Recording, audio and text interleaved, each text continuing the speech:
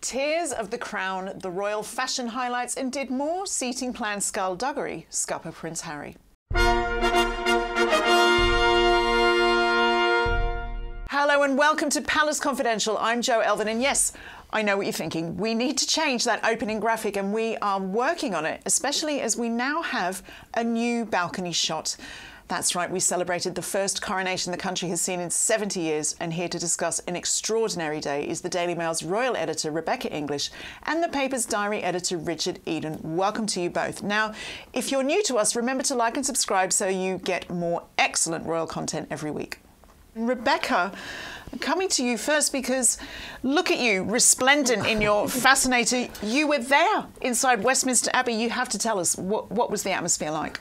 It was glorious. It was really special. I have been to a lot of events at the Abbey before, but there was something utterly magical about this. I mean, when you arrived, it felt a bit like a kind of country wedding, and you know, lots. It didn't look like that on the telly. It looked like the poshest thing I've ever seen. Well, no, but that was before the kind of cameras switched on, and there's all the people finding their seats. You know, Katy Perry's wandering around, going like that, not knowing where she's sitting. Did you help her? No, I was definitely in a different place from her. But you know, there were people kind of waving each other. You know, lots of kind of old royal staff that hadn't seen each other for a while, and it was a lot. And every now and again, you'd see one of these peers in a kind of ermine and red robe, and you think, "Oh God, this is where I am."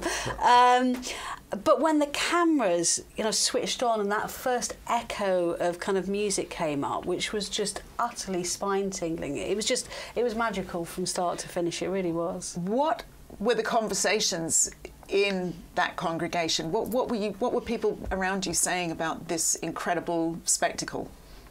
Well, they're mostly wondering when they could use the toilet. Do you know what? They mocked me the other day for being concerned about that. How does one cope? Because you all had to be there from, 7 a.m? Yeah, I had to be at the Abbey at 7 a.m. and didn't get out till 2, so it was pretty much nil by mouth. So you're basically a camel. How do you deal with that? Yeah, there were toilets there, but it was the big topic of conversation when we started is where were they and was anyone going to get a chance to go? Because there was genuinely a cut-off point after which that was it. You couldn't leave your seat. So, and there was a very funny moment when Ant and Dec, the kind of very popular British TV celebrities, arrived, and everyone clapped them when they went in. And then where I was sitting happened to be fairly near the toilets, and they went to the loo, and everyone kind of clapped them as they were going to the toilet. Ant and Dec go to the loo together. I mean, it doesn't surprise me. They do everything else together. Yeah. I mean, obviously everyone was, you know, very invested in the ceremony, but it was just, you know, that was the funny topic of conversation before it all kicked off. It's something you'll never forget. Do you know, I always say I'm very privileged to do this job, but days like today really make you feel that, to actually see, you know, a piece of history like that unfolding in front of your eyes. And it was all done so beautifully because there was a lot of conversation. We've talked all about it. Was it going to be as grand as it should have been? Would there be enough pomp and ceremony? I think there was...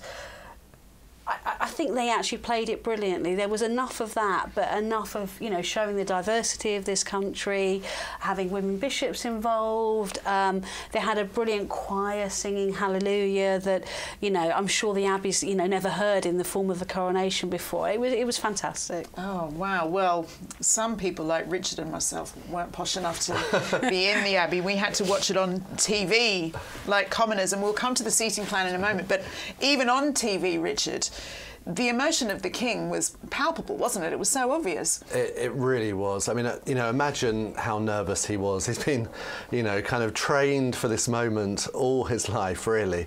And there it was finally happening. I suspect it will be a bit like a wedding where the days sort of pass by and he'll barely remember what happened. He did look rather nervous, I thought. But I thought he looked like just completely overwhelmed with the meaning of it all. He looked emotion. He really did. Yeah. I think so, yeah, and Camilla too. But it's, I mean, there were no hiccups, were there? That's what amazed me. All these things like, you know, putting on the crowns, all the difficult things they had to do, and it all went seamlessly. So amazing. Well, from where I was sitting, actually, you say about the crowns on Camilla's, they had to do a little bit of a wiggle, and the Archbishop was kind of working out where to place it, and you could see her hand instinctively go up to go, oh, I might, and she was like, you could see her going, no, I mustn't help. I must let the Archbishop of Canterbury do it. Imagine if it had, you know, toppled off or whatever. It's unthinkable. Does it fit? Do they, or do you just have to that's the crown. That it's been around for decades. If it doesn't fit you, tough. Well, they were taken away from the Tower of London to be resized, and I was told actually Camilla's head was too small for her crown, so they had to make it slightly bigger, which I think is one of the reasons why they might have taken the arches out of the top, and the King's was changed as well. But definitely better than the other way around, isn't it? They weigh like 6 pounds. You know, these things. They're heavy, so you know. The weight of that and the robes and the mantles and things like that, you know, they're a couple in their 70s. It's, you know, quite a physically taxing thing to go through as well. I hope they're having a relaxing drink now at the palace. I know they're having a relaxing drink. They've gone to Windsor, I think. So to have a bit of a lie down, I would have thought. But now a lot of people, Rebecca, have been moved by the moment between Charles and William. What was that like to witness in the Abbey? You could tell it was a really emotional for the King, and he kind of whispered, you know, thank you, William, as he did it, because they haven't always had the best relationship, Charles and William, but they've really become closer together, a lot closer together in recent years. Because they're growing up, and I think there's more of an appreciation from William of the job that his father's tried to do. Obviously, everything with Harry has, you know, brought them closer, but you could see it was really emotional. And I have to say, I did shed a tear at one point, and that was when, just before the anointing, we saw the King kneel, and he had this kind of simple linen shift on, which is meant to symbolise kind of purity and simplicity, and he chose to have one that belonged to his grandfather, King George VI, instead of having one made for him.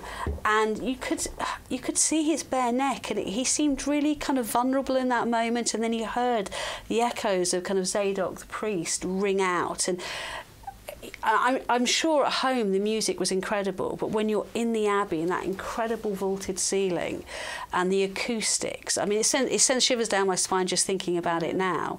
It was just spectacular. Did you take any sneaky pictures? No, we really couldn't. We weren't even allowed to live tweet. That's how serious it was. Oh my word! Did it even happen if it wasn't tweeted live? Now, Richard, we nearly had another fountain pen moment, didn't we? This is quite funny. I thought this sort of illustrated why Camilla will be such a good queen for King Charles, because when he had to sign the documents, you could see her almost sort of rolling her eyes. People will remember the difficulties he had with fountain pens after becoming king. He had to sign lots of documents, and sometimes they didn't work, and sometimes he showed his irritation a bit.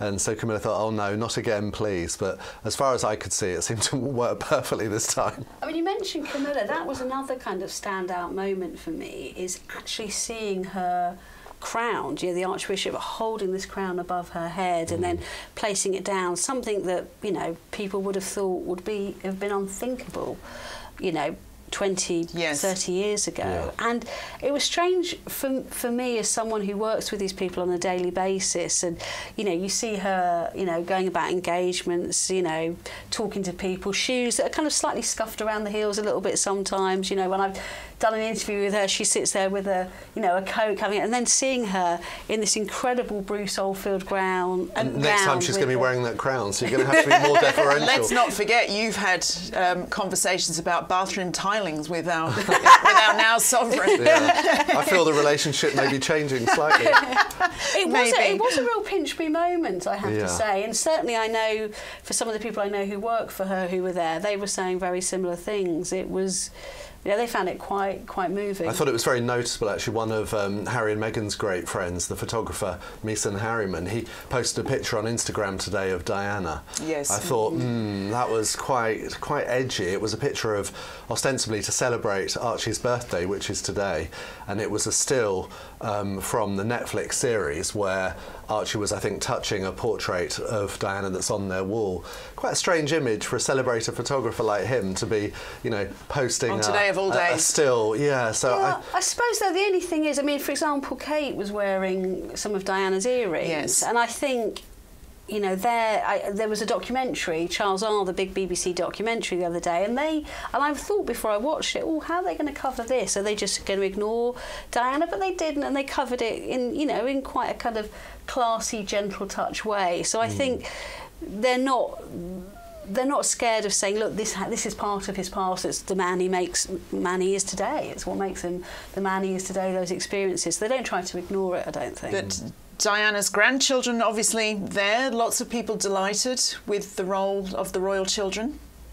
Oh, I mean, they were just, you know, adorable. And my favourite, actually, I have to say, I know everyone always loves Louis for his antics, and he was very, very cute.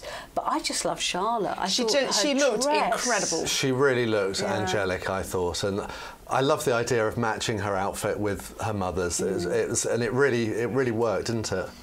Yeah, I mean, you know, normally that could look a bit twee, but because they're obviously matching Alexander McQueen outfits, but they were just so both beautifully made and so appropriate for that person. There's something about Charlotte. Obviously, she's very young, but she does seem to have a certain poise already. I think. Yeah, definitely. Very mature beyond her years. I think. Yeah, she looks accustomed to being a royal. She's the most confident waver of those three kids, don't you think? I feel like she's a Princess Anne Mark II maybe on the way. I hope so, I hope so. And you saw as you come into the Abbey, I mean, I couldn't see it from where I was sitting, but I could see it on the television screen there, her taking her little brother's hand and, you know, showing him what to do. And George as well, I mean... Oh, he looked so grown up. Yeah, to have to hold his grandfather's robe in front of, you know, 2,500 people in the Abbey, let alone the hundreds of million that will watched it around the world. That's a big weight on small shoulders, isn't it? There's a lovely photograph that will be in the papers tomorrow, is of the pages of honour on the balcony, and they're kind of having a laugh, the lads back together, and I'm sure that was that sort of relief of having got this very nerve-wracking job out of the way. On that balcony we saw Camilla's grandchildren, which again is another piece of history now that would have been just not thinkable. And if you look at the footage, she was really at pains as she walked through it. She was ushering the children, come on to the front, to, you know, to be with Gaga, which is what they call her. And she was very clear she wanted them, you know, front and centre, because they are a big blended family. I mean, I remember her telling me in an interview a couple of years ago, you know, they love Charles as a grandfather. You know, he used to read them stories in bed, tell them the Harry Potter stories, do all the funny voices. You know, they absolutely adore him. And you see them go into Clarence's house now they're older, and, you know, I've been to receptions where they've walked in and you just see them dropping a kiss casually on his cheek and then go around. You know, they are a blended modern family now. Oh, well, let's move on now, because we love reading your comments, as you know, and over the last couple of shows they've been amazing. Here are a couple of our favourites from yesterday's. If you missed that special episode, make sure you check it out. Barb Edwards had this to say after our discussion of Charles.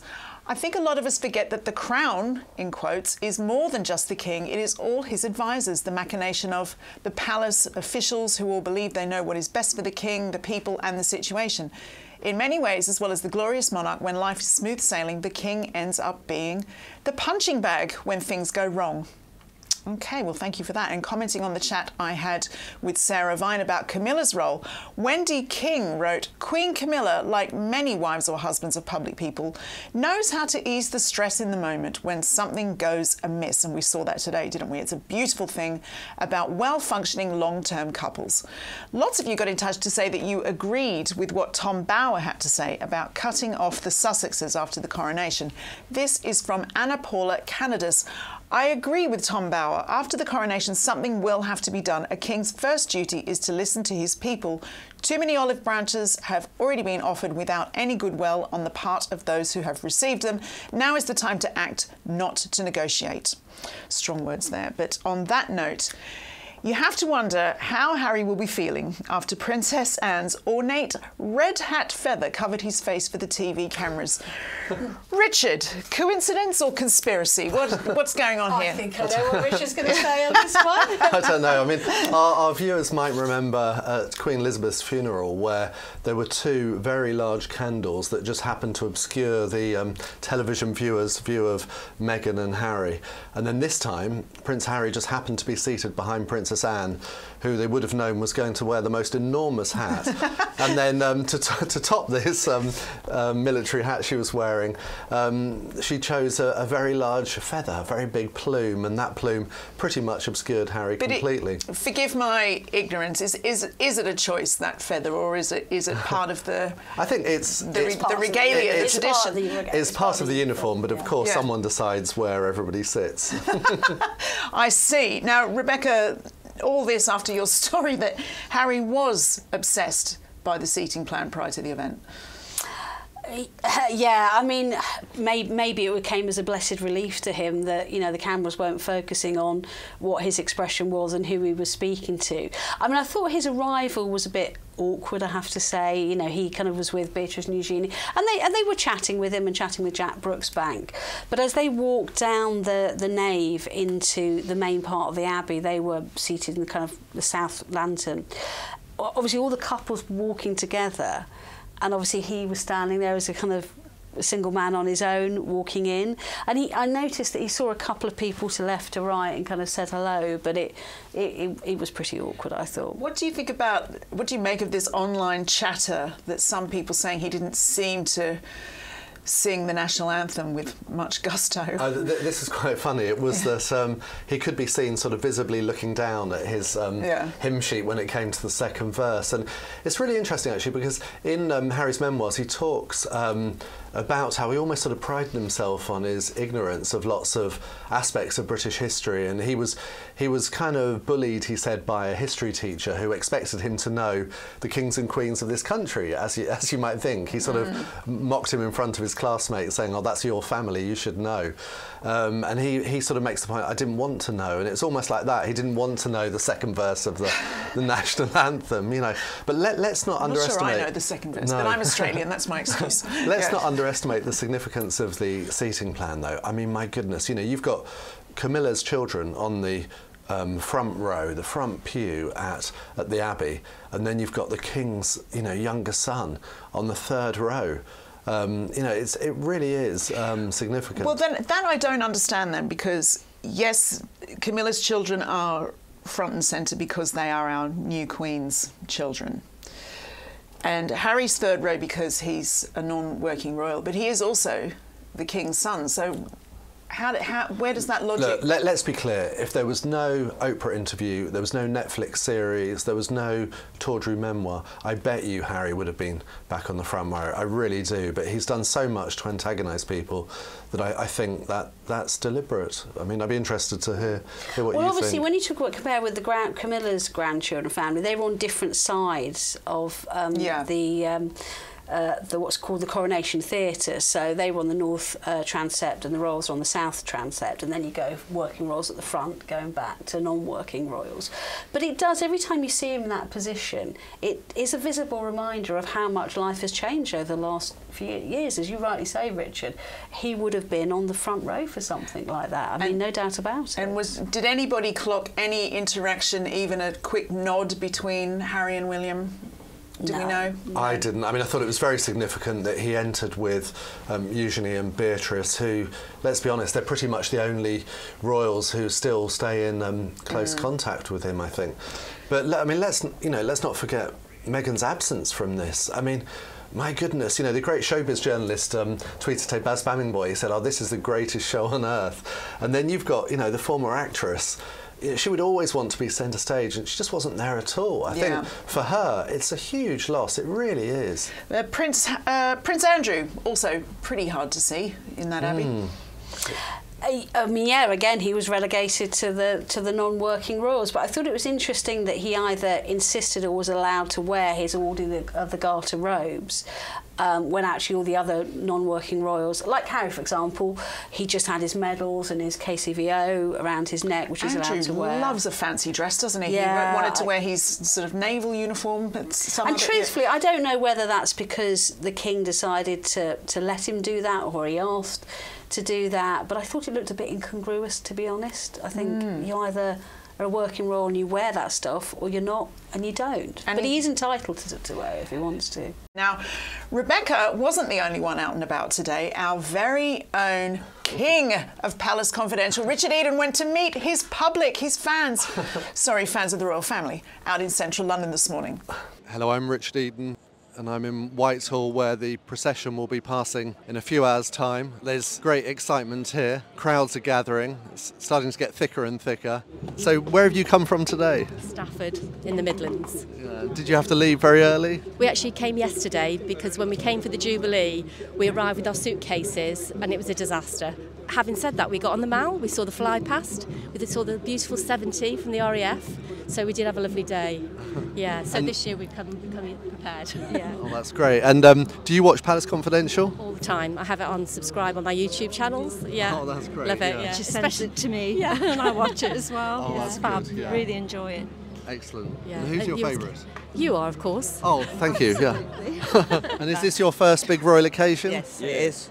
Yeah. Well, you look amazing, dressed Thank up. you. Thank you very much. And who you look forward to seeing? Well, I'm not sure where we'll get a big view from here because it's not coming down this end, is it? It's going down. Hopefully, I'll tiptoe and see something. Well, it will be here in Whitehall in Yeah. front of us. Yeah, absolutely. Hi, and where have you come from today? And we've travelled from Leicester today on the train, so we got up really early. What time did you have to get up? About 3:45. All right. So very early, yes. Very good.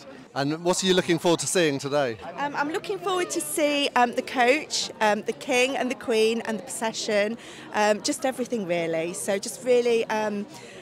really loving the atmosphere, and it was really good atmosphere on the train coming down because everyone had got flags and we were all sharing stories. There was a lady on the train who'd got 2 flags from the 1930s that had been handed down by her grandfather. So yeah, it was really nice atmosphere. Yeah. And are you disappointed there'll be no Harry and Meghan here? It is a shame. It would have been nice if they could have come, yes, definitely. But Harry's coming, so I think that's the main thing. He's there for his father. Well, I love your hat. That's Thank great. you, yeah. And you've got your poster ready. Yeah, I've got my poster. Got my I love Charles poster. Got my flag. How long have you been here? We've been here since about 6:30 this morning. We got the train at 5:30. What would you do if you were queen for a day? Oh, I'd ride in the carriage and wear all my jewels. And you? Get all the horses out and have all the army men follow me around. Oh, thank you very much. Thank you. Oh, Richard, you're our favourite. What are we doing wrong, Rebecca? What are we doing wrong? Well, we're certainly asking the wrong question. that very Rebecca would have been too if she'd been there, I'm sure. Poor old Elvin, just stuck in the studio. But you look like you're having fun. No, it was really great actually. We didn't make it to the Mall. We were actually on Whitehall, which was another part of the procession route. But there was a really lovely atmosphere, and there were people that had come from Australia. There was a couple of ladies of quite a great age that had come from Melbourne. We met ladies from Thailand. There were all sorts of people, and it was great to bump into quite a few Palace Confidential viewers. Absolutely. What? I mean, who would have thought when we started this show? It's amazing, isn't it? You sure the producer didn't stick them there, Richard? I don't think so. Honestly, it was, people have often said, oh, Prince Charles is, he's never going to be as popular as his mother and all of this sort of thing. But, what really struck me was, the popularity, the enthusiasm, and just the sense of goodwill, really, wanting him to be a success and just a general kind of good atmosphere towards him. Yeah. That's what came across. It's interesting to talk about the international flavour of it because obviously earlier this week, the day before the coronation, William and Kate went to the Dog and Duck pub in Soho to thank the people who were working over the bank holiday weekend. And I was speaking today with someone who works with them, and apparently William remarked afterwards they did a walkabout in the crowd, and he said he couldn't believe how international the people that come see them, well, he said there was people from this country, this country, this country, and it really blew him away how many people had travelled over to kind of take part and to soak up the coronation atmosphere, and he was really touched by it. Yeah, I'm sure the royal family will be generally by that sense of goodwill. Yeah, it's amazing. Now, a word on one of my favourite subjects now. Rebecca, what were your fashion highlights from the ceremony? Well, I've mentioned Princess Charlotte because that for me was just the standout. I mean, obviously, Princess of Wales looked incredible. And actually, I did particularly love what she was wearing in her hair, because I know there was a bit of disappointment about no tiaras. Oh, I thought they were spectacular. I thought it was wonderful, and I thought it kind of looked like a tiara as well, but not. I still don't understand why they were told not to. I don't really see the logic. No, I want to say, because we were here. But I still thought it looked beautiful. Yeah. Did you like it? Because I know you were very down on any kind of idea of a floral headpiece. So, I mean, obviously Catherine looks absolutely fantastic, but when we were here on Thursday with Sarah Vine, we couldn't quite believe this story in the Times that the women wouldn't be wearing tiaras, and that, to me, that is a disappointment from this If Richard Coronation. had pearls on that day, they would have been clutched. You know, me. yeah. I mean, I just thought that I don't understand why. You know, they've got these amazing tiaras that the royal family have access to, and you know, women like Sophie, her daughter, you know, Princess Eugenie, they all should have been wearing great tiaras. And then the European royals, who we were lucky to see today, because of the British royals not wearing them, they didn't either. So they were all, most of them were dressed as if for a wedding. So I thought, to me, that was disappointment. I mean, I think it might be that the king sort of didn't want such an ostentatious kind of show of all these jewels. He's very much aware that, you know, there's a lot of people hard up at the moment struggling. So I think he was very apprehensive about having this spectacular display of we're so rich, we're so lucky sort of thing. Yeah, you're spot on actually with that, because I had in my story in today's Daily Mail, I had a quote from a senior palace source that said to me that they wanted to ensure that the coronation had the right amount of pomp and majesty, but it was less about the difference between them and us. So it was trying to strike that balance, and maybe that's one of the things they wanted to lose was tiaras. But then they were wearing priceless, you know, family heirlooms in terms of jewels, and you've got the crown jewels, the orbs, the sceptres, the diamonds. So it wasn't like they were short of bling. That sword was damn bling. I mean, how much is that's got to be priceless? Actually, if you want if you're talking about fashion highlights, Penny Mordaunt to me. Oh yeah. Penny Mordaunt to me was the kind of coronation equivalent of Pippa Middleton's bottom at William and Kate's. I think you should explain who she is to our viewers. She's a politician, and she was carrying the kind of, you know, one of the very bejewelled swords, which are very heavy.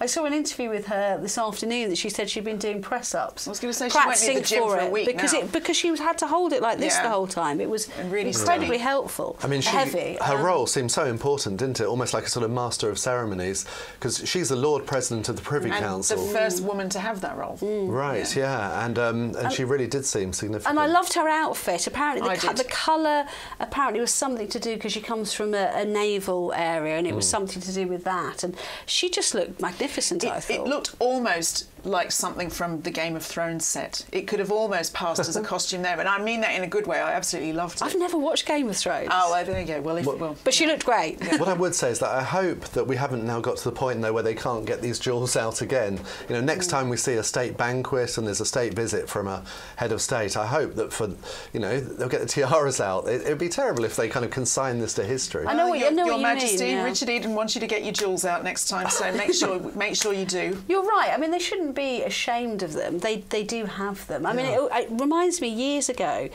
when we were talking about travel, and there was a lot of criticism of Prince of Wales getting private jets and things like that. And I remember, you know, a senior royal staffer saying to me, the thing is, Rebecca, if we're going to have a monarchy, and I know there's lots of debate about whether we should, and that's valid debate, but if we do have one, you've got to accept that they're not necessarily like us, and would we want them to be like us?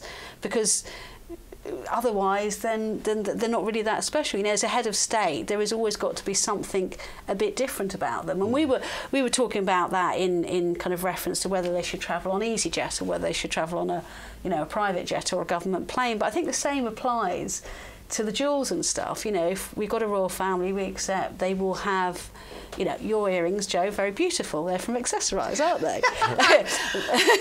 Thanks, Rebecca, for outing me there. Yeah, they're not family heirlooms, funnily enough. I love them, but you wouldn't expect at the coronation, the Princess of Wales to be looking at our Accessorise earrings. You've just got to accept they've got something bigger and better than us. I should say here that the company that provided the suit for Prince Harry, you know, rather tackily sort of did a post boasting about it on social media. Oh, dear, yeah. So, They're very rapidly as well, anyway. Yeah. Well, on a day of really extraordinary images. It's hard to narrow them down, but we've done our best. And here's a montage of some of the most memorable moments from an historic day.